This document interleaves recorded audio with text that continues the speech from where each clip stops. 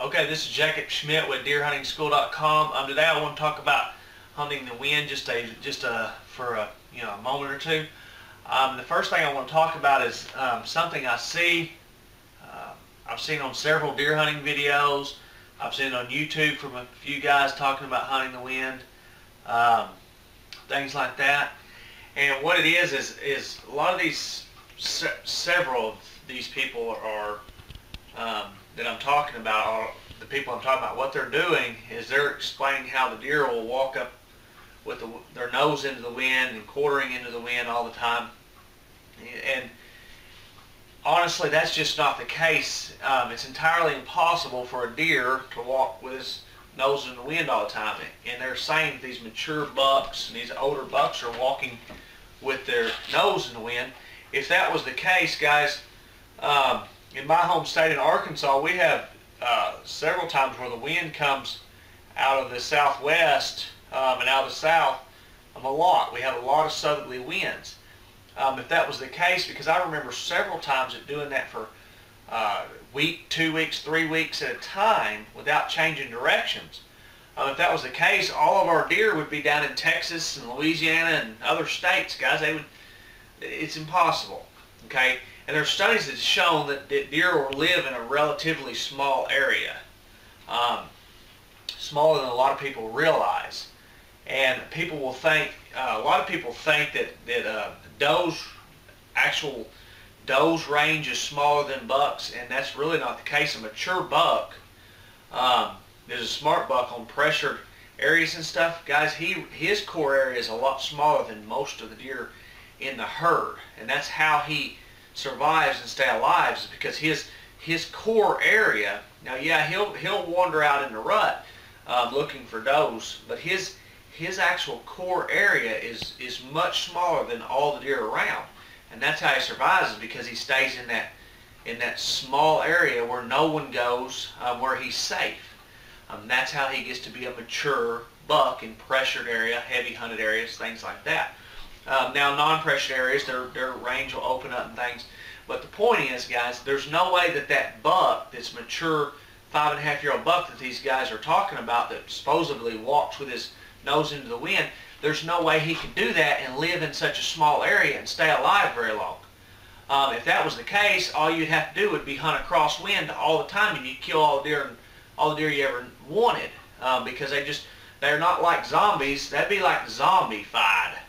Okay, it would be like if you've ever played any zombie games, which I have kids and we play zombie games sometimes. The zombies just kind of walk in one direction, and deer are not zombies. They'll feed and wander in different directions and things like that.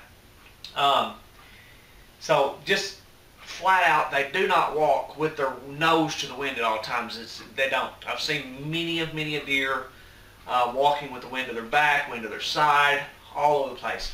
And if they did, what the heck would they do when the wind changes directions 10 times in an hour? I mean, the deer to walk this way for 10 seconds and then turn around and walk the other way for 10 seconds and then turn around and walk this way. I mean, they would be just wandering around in one spot.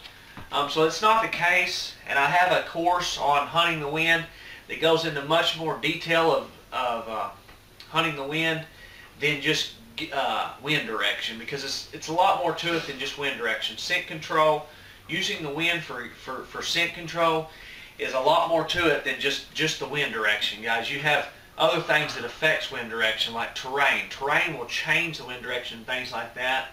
Thermals, all of them come together. Timing, guys, timing of the wind, timing of the thermals, timing of all this, all plays together. You've got wind direction, you've got thermals, and you've got terrain, and they all affect each other, okay? And without putting each one of them into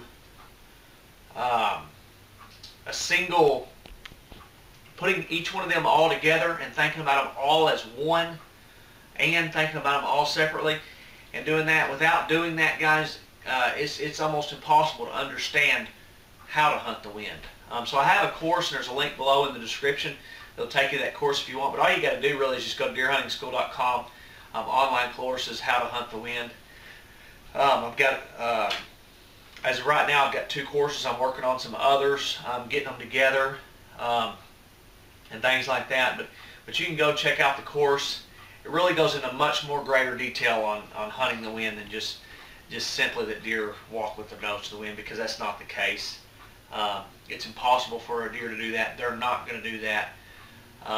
They're not zombies. They're not just out walking with their nose to the wind. That would be crazy. Now, deer do use their nose a extremely lot more than I think a lot of people realize. But they don't use it in that sense that they always keep the wind in their favor. Their nose is much stronger and much better than that. So anyways, I hope you enjoyed this video. This is Jacob with DeerHuntingSchool.com. Check out DeerHuntingSchool.com for more information on deer hunting, tips, things like that. Leave me comments, ask questions, things like that, guys. I appreciate it. Hope you enjoyed the video. Have a good day, and bye-bye.